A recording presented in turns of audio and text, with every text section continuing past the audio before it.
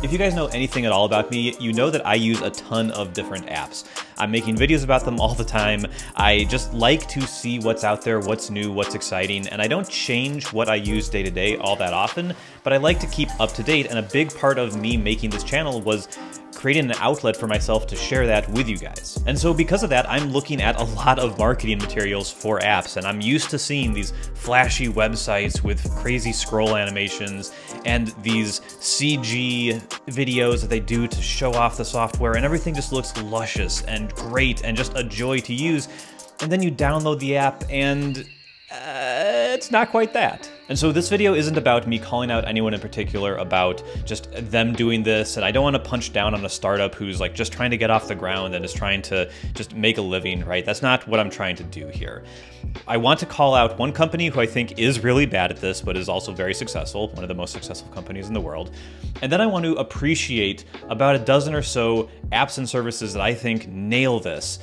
Just to give them a little bit of extra attention, you should go check them out. Links, of course, in the description. But yeah, one company who I think does this really poorly, who really just has incredible marketing that looks awesome, that makes me want to use the software, and then I used it and it's just nothing at all like that, is Microsoft. Microsoft has incredible ads. Like, look at this ad, look at how nice this looks.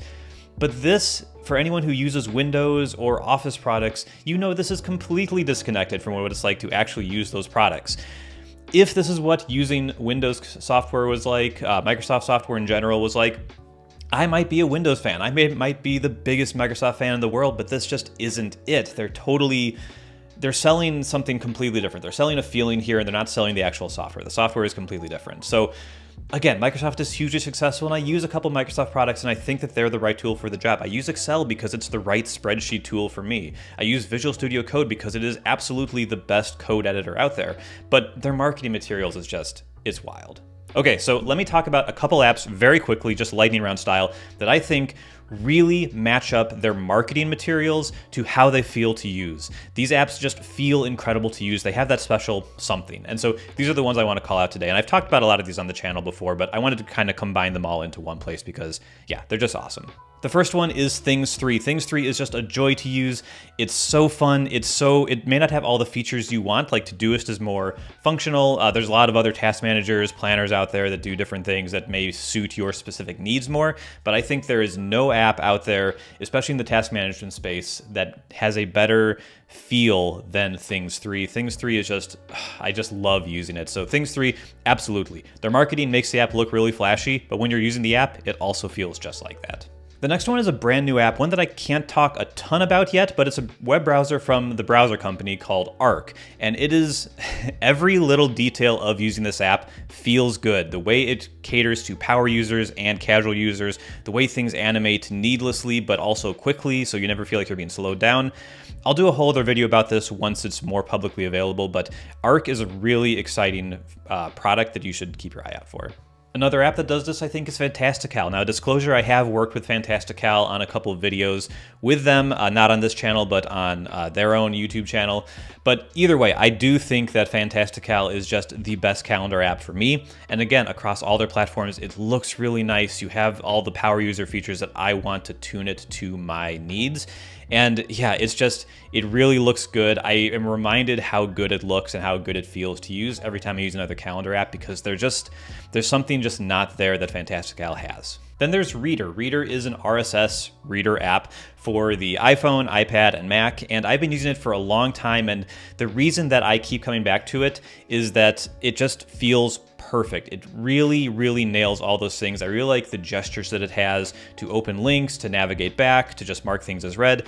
It just feels perfect, feels really smooth. They just released an update. It was a little later than I would have expected, but they just released an update that enables ProMotion on the iPhone 13 Pros, so it runs buttery smooth at 120 frames a second.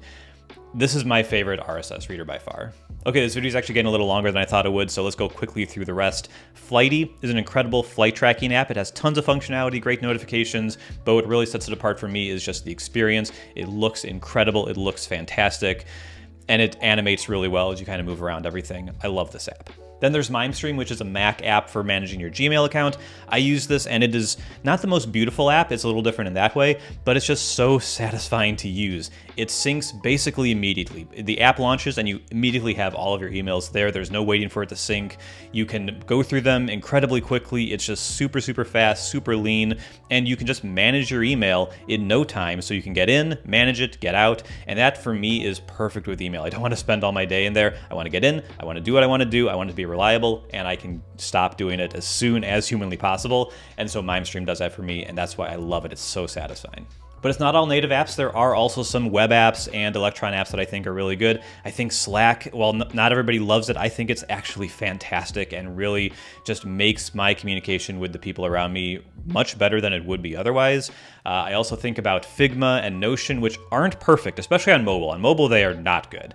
But on desktop, like when I get into the flow in Figma when I'm designing something or when I'm writing something or kind of like managing a project in Notion, things just float, like everything else just falls away. It just feels awesome to use these apps. And the last one I'll mention today is an app called Typefully. It's a web app, typefully.app, and you can just go there and it is basically just built to write Twitter threads. But all the tools you would expect to be there are there. The writing experience is really good. All the keyboard shortcuts you want, all the UI that you would expect from a really high-class app.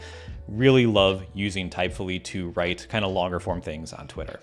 So not every app has to do this, right? Like I mentioned earlier, I use Excel because it's the best tool for the job, even though it doesn't feel that great to use. It's really functional, and that's more important to me for that use case. And that, you know, it differs. Like sometimes the most satisfying app is too expensive and you don't want to use it. Or it's just, it doesn't fit your needs, or your team doesn't use it. It doesn't have collaboration, right? There's a million reasons why you might not use the most satisfying app, but I did want to call out some apps today that I just think have just wonderful experiences. And I know it's not easy to do, so I wanted to appreciate those apps today and just send out some good vibes. So hopefully you guys enjoyed this video. Hopefully you found an app or two that you haven't used before and you can try out today and enjoy. If you do, let me know in the comments. I will try to be down there. I know I don't do a good job in the comments, but I will try to be down there and check out what you guys are enjoying. I will see you here next time. Thank you so much for watching. Bye-bye.